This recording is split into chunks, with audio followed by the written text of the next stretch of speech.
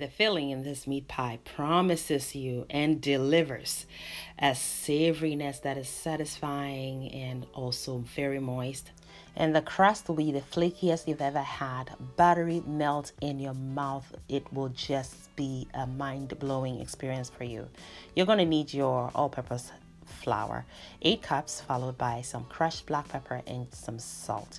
Please check the description box out for the ingredients and their amounts. I added some granulated onion and garlic and whisk all my dry ingredients in to evenly combine them, and then I add some ghee. And ghee is clarified butter. It is essentially devoid of the cream or milk in the butter, so there is no moisture. It's pure decadent fat. Then use your hand to mix until it's evenly combined. And when you take a bit of the mixture and press it into a fist, it should stay together but easily crumble with a light pressure from your thumb. Now comes another decadent layer of our wet ingredients, equal parts water and evaporated milk.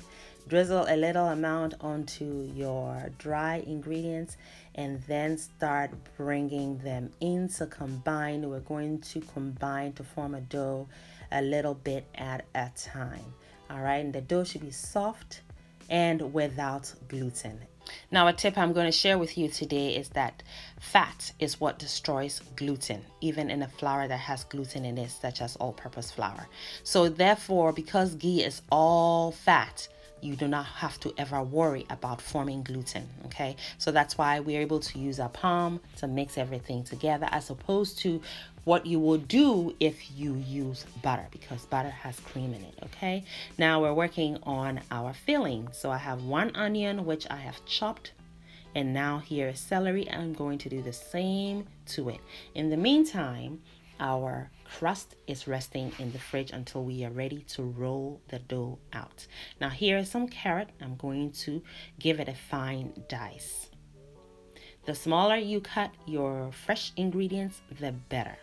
You'll still get that chunky, more desirable texture, but then you'll also be able to easily fit them into your pie crust. Now here is some scallions or green onions. Also chop them up, and I'm going to introduce this heat. This is a Fresno chili. I remove the seeds first and then I give it a fine mince. Now to my chopped up chicken thighs, I'm going to add some flour, dry thyme, smoked paprika, salt, all-purpose seasoning, and crushed black pepper. I'm going to stir this together and add it to the chicken, but before that, let's drizzle on some olive oil onto the chopped up chicken thighs and add some garlic paste. This is homemade, as well as my homemade fresh green herb and spice blend. Then you want to stir it in to combine well, and then you're going to add your flour and spice mixture as well. You want this mixture to coat every piece of chicken in this bowl. So stir it well and then let it sit at room temperature for about 10 to 15 minutes to marinate. Now we have our wok on medium-high heat, and we're going to cook our chicken in batches so that we don't end up creating steam.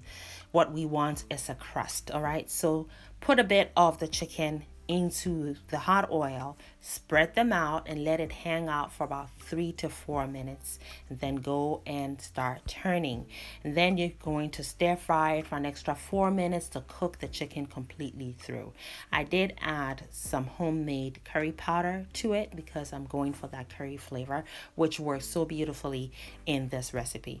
So you're going to add that, stir it in, and then I introduced this tool to help me break down the chicken a little bit further, because I do want the chunkiness, but I want them to be in smaller pieces. All right, and then we cook the next batch and the next, and we're done. Voila, the chicken is ready.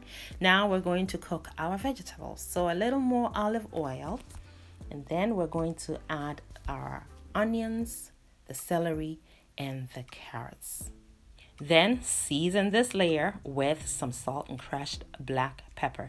And by the way, we are cooking now on high heat to maintain the freshness and also the crunch in the vegetables. I have added my Fresno chili that I minced earlier on, and then also added some curry powder just to get that curry flavor also in the vegetables.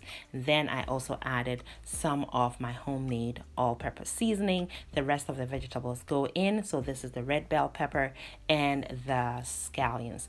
Now, once I add those two ingredients in, I add the chicken right away as well, and then I turn the heat completely off. Okay, and then take it off of that range because that's still hot and we want to kind of stop the cooking.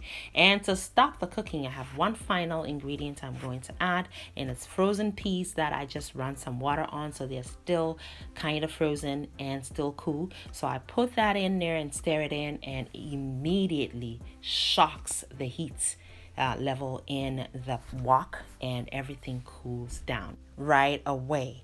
Now let's work on our glaze. I have one whole egg whisked together to combine the yolk and the white, and then drizzle in some evaporated milk. Whisk again to combine evenly, and your glaze is ready. And this brilliant glaze is exactly what we need to give each meat pie a glossy shine that they all deserve. Yes, they're going to be very stunning meat pies. Now I've removed all the crust from the fridge. I need to bring them back to room temperature.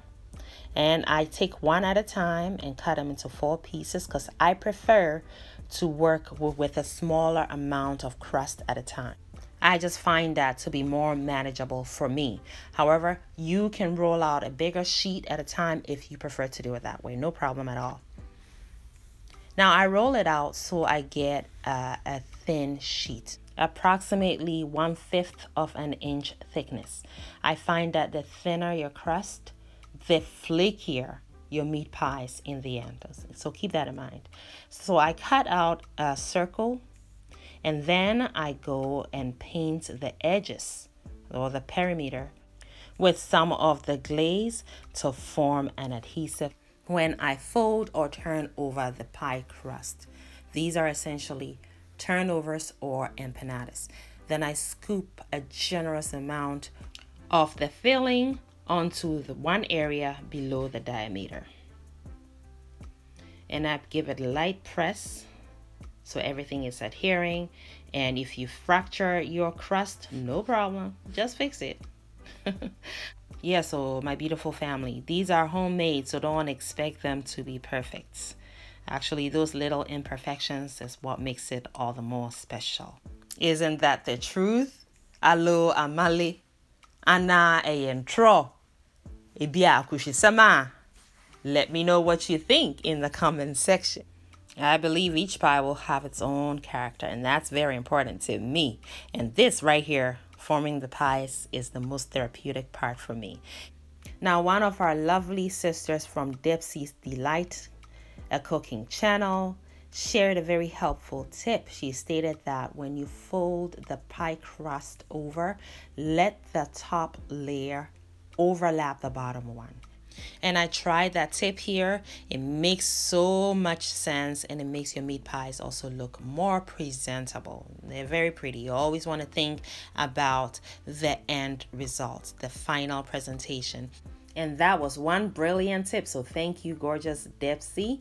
Now we're coating the meat pies with our glaze. They're going into the oven now at 400 degrees Fahrenheit.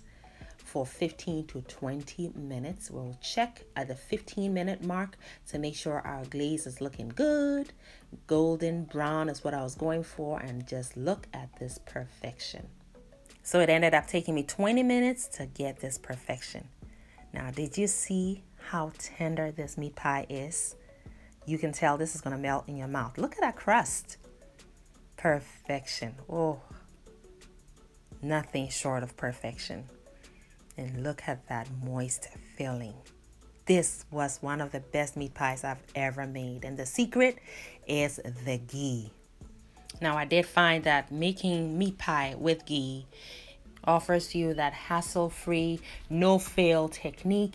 And it also delivers the best results in terms of the taste the best flavor ever possible. Now, when your meat pie is this fork tender, you know you nailed it. So Sister Madame has nailed it today. So kindly give me a thumbs up because in boy more day my ads. Make it a great day and have fun, especially in that kitchen. Thank you, beautiful person, for watching the video all the way to the end. Kindly leave me a comment and subscribe down below, and don't forget to share the video as well. Also, watch more videos. It is chop time, and here in Anaba's kitchen, chop time is always yes, friends. So pull up a chair. We are all friends and family here.